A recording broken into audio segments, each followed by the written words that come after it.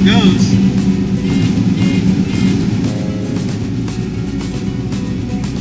It's crazy.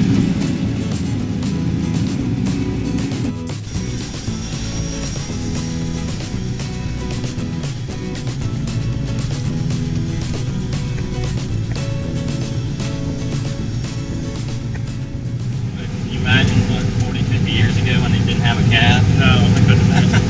It's been a rough day. I don't think I'd want to be a farmer then. So the big wheels that I'm looking at, The reel. is that what's called the reel? Called the reel. So it's raking the crop, kind of raking it in, but it's also helping the soybean plant stay standing upright, so that the cutter bar can cut it. If that makes sense. Gotcha. And the cutter bar is the little like scissor-like things on the bottom, right? Yeah, the knives. That's basically what you're running along the ground right now. Exactly. It's just, So you cut the plant right off, right at the base. as tight as you can. Yeah. And then it's running along like a conveyor belt right to the central section. Yep, that's called the feeder house. It's taken into the feeder house of the combine, which takes it into the belly of the combine, and then from there it separates. And it's basically like a factory on wheels. So the big wheels that I'm looking at, The reel.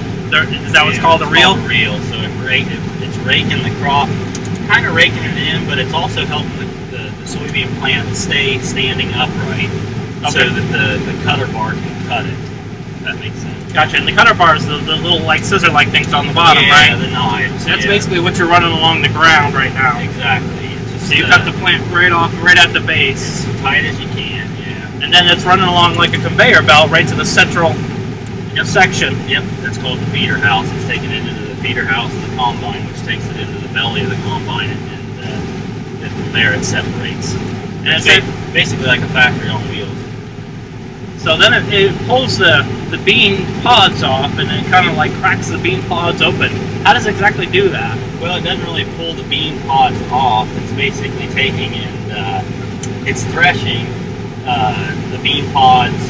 It's threshing the beans out of the bean pod, while the bean pod is probably, some of them are on the plant, on the stem, some of them aren't. They're all mangled together. It's not like it's stripping the pods off of the stems. Gotcha. It's actually all going on in as one piece and separated. You can see the grain coming into the grain tank behind us here. The windows are covered up. Oh, that's all your beans right there, huh?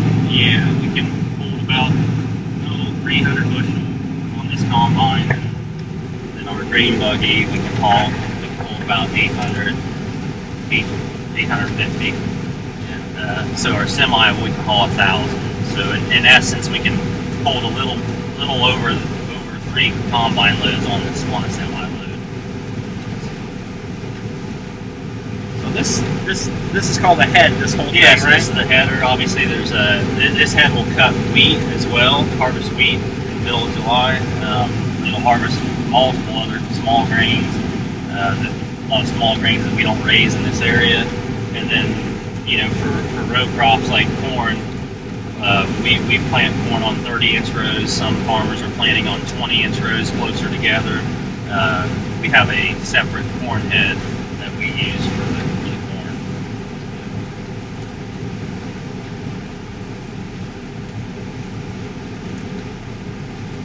The big issues a lot of times when you're running soybeans or running a platform header like this tight to the ground is trying not to pick up rocks or trying to watch for rocks.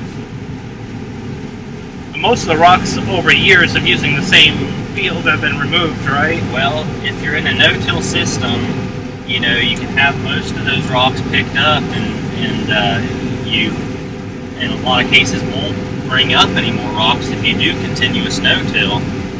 Unless you're side dressing corn or something, putting your nitrogen on, maybe your knife might pull up a rock or two. But a lot of guys still do some tillage, whether it's conventional tillage or they do minimum tillage. Then you go and you work that ground, and you're going to pull up some rocks regardless. So there's something that usually most every farmer is contending with. So why soybeans?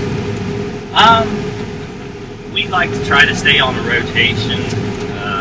So soybeans this year, corn next year? Well, we like to be half and half, or better yet, a lot of guys still are raising winter wheat in the area in Pickwick County. So I guess the ideal situation would be to raise all 3 commodity crops. It's probably the best practice for the land. To have a rotation, a 3-year rotation is probably the best. I mean, 4 would be the ultimate. But right now, with commodity prices, at the same time, the farmer has to be profitable. And winter wheat, in a lot of farmers' minds, it's just not where it needs to be profitable. You've probably seen where a farmer will go in after the winter wheat and plant double crop soybeans, so they're getting 2 crops out of 1 year, or 1 growing season. That's a common practice in our area, and it does make wheat a little more attractive if you do that, if you get the right rains. You know, and sometimes you don't get those late summer rains or those even late fall rains that you might need for a double crop soybean plant.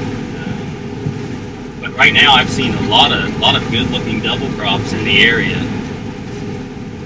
But it's just been I think a real good year all around. Pretty challenging with stuff. So as we're running through the field, we're constantly bringing in crops. So we have a yield monitor that reads yield as we go through the field, and then when you lift up at the end, it tells you your average, what you're averaging.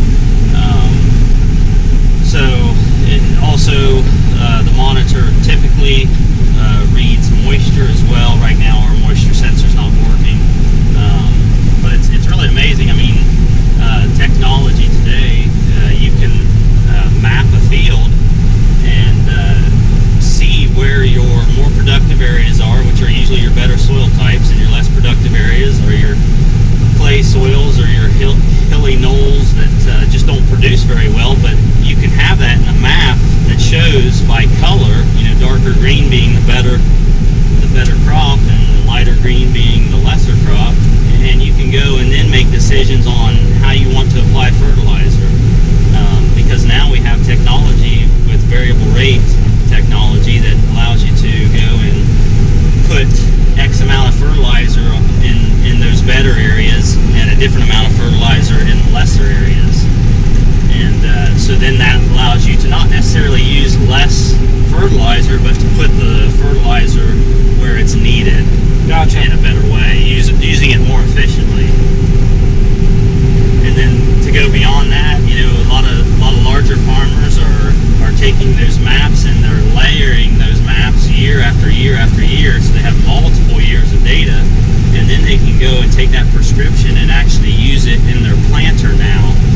And so on those higher yielding environment soils, they'll go and raise maybe a hybrid that does well in those type of environments, and then the soils that struggle and it's harder to raise a higher yielding crop on, they'll go and plant, possibly like with corn, they would plant maybe a lesser population.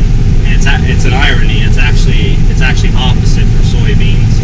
So in a soybean situation, you would go and try to put more soybean plants on the tougher soil, and you'd put a little on the better soil. It's a real science in a lot of ways in this day and age. If our grandfathers or their fathers could see what's being done today, I don't know. I kind of question whether they would even want to farm. You know, it may give them a headache thinking about it. But it's just so different. It's so night and day. It really is. I mean, to be able to let go of the steering wheel and let the tractor drive itself, and you can eat your lunch, you can make a phone call, you can to market grain, you know, to see where the semi truck's at. You can watch for rocks better. I mean, just the technology has been so complete management in cab. It has. I mean, the day and age has come, I guess, that, you know, now we have tractors that are autonomous, that can drive themselves. They aren't being really used yet, by anybody in production agriculture. I mean, they're still kind of a concept vehicle. So that's probably the potential, you know, in the future is to maybe have, you know, 2 or 3 smaller tractors that you're sitting in your pickup truck and, you know, you're watching them run, kind of monitoring them, to where you don't have to have an operator, you don't have to be in the cab, you can be multitasking, doing other things. It's just there is a big disconnect in what's happening out here. I mean, people are driving by this every day, and they walk through the grocery store and they don't really understand, you know, or they don't even think about it. I know there's children that think, oh, the food comes from the grocery store, and that's just not the reality. So just trying to educate young people, and it is really important. What would be a good place for people to educate themselves? You know, stop by a field and visit a farmer. Get to know your local farmer. Get to know, you know, a local CSA. It's a community supported agriculture. There's New Century CSA in Pickaway County. There's Rhodes Farm Work. I mean, there's multiple ways to get connected with vegetable produce growers, commodity crop, you know, producers, livestock producers, whether that's, you know, raising hogs or having a dairy operation. It's all around you, and you know, really it's just a matter of going and stopping by and being neighborly to your neighboring farmer and saying, hey, I want to understand, you know, how is my food produced? Asking questions.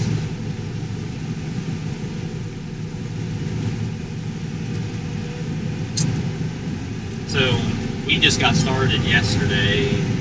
A lot of guys have been running for maybe a week or 2, especially closer to Circleville. So the harvest is just starting. Some guys will finish before Pumpkin Show, and some guys may not get finished until after Thanksgiving.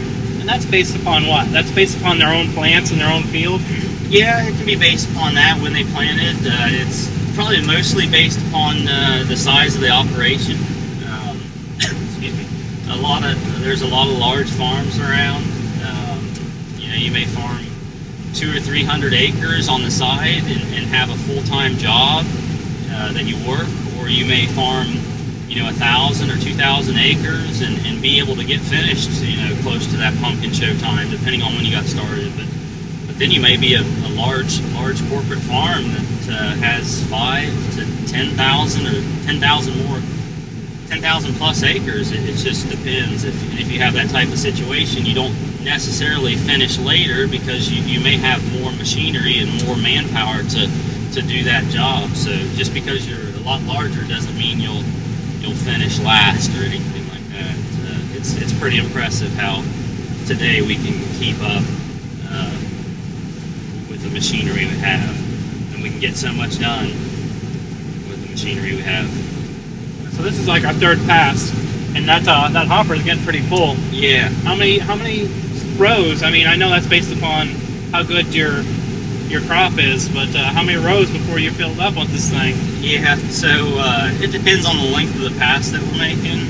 Like, you know, you may go down and back and be full on a larger field, whereas on a shorter field you may go down and back 2 or 3 different times. You may make 2 or 3 rounds before you're full.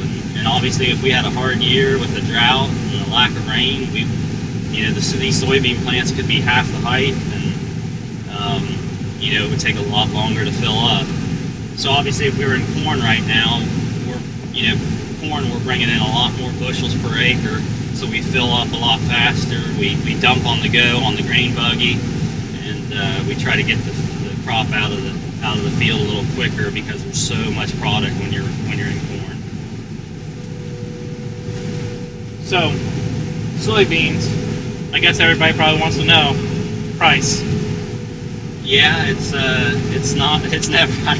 I don't think you can ever please a farmer really when it comes to that. We want to hit the home run. We want the high yield. We want the high price, and we want it all. But that's probably natural to everybody. Right now, I think we got a decent crop out there. I mean, definitely above average. We had, like I say, we had struggles putting it in the ground. There was quite a bit of replant that took place, not just in our area, but statewide and nationwide. That it was really, in a way, it was the year of the replant in a lot of ways, and that's something you really don't like to have to do, to pull the trigger to decide to replant, but that's just that was the nature of the beast this year. So yeah, commodity prices right now are down. We've come off of probably 4 or 5 year stretch, a year or two ago, where we had really good commodity prices, $6-7 corn and $14-15 beans. So now we're in the $9.50, $10 range on soybeans and $3.50 range on corn. So it's a little tighter. The yields will help make up for the lack of price a lot of times.